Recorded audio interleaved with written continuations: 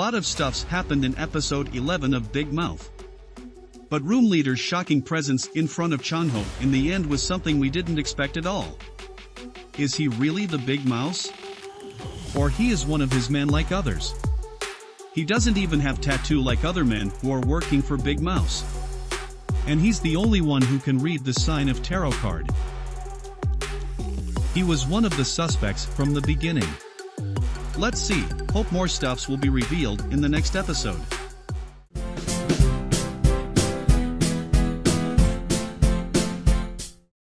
From the preview we can assume that Chang-ho is making a deal with room leader that he will let him go if he revealed the secret behind the paper. The question is why Mayor Choi is so desperate to find the paper. Is he the one who's behind everything?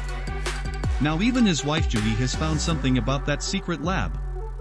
She's definitely going to throw a bomb in next episode. Room leader also mentioned that his daughter is in the hospital. Is his daughter also the victim of this hospital's wrongdoing? What's if Judy is room leader's real daughter and both of them are trying to expose everyone behind all of it? That's one of the reasons why Big Mouse wants Chang-ho to find the paper. This is just my prediction.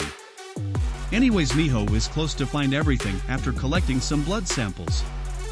But trouble is coming for both Miho and Chang-ho as Mayor Choi wants both of them dead now after finding out about their plan of revealing everything.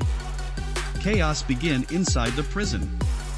But it looks like both Miho and Chang-ho successfully escaped from there. Now it looks like Chang-ho is in Big Mouth's side, wants to expose Mayor Choi. Right now Mayor Choi looks like the main antagonist of this drama. Will Chang-ho reveal the secret of that paper in the court and expose everyone involved? We have to wait for next episode. Don't forget to watch this drama on Disney+.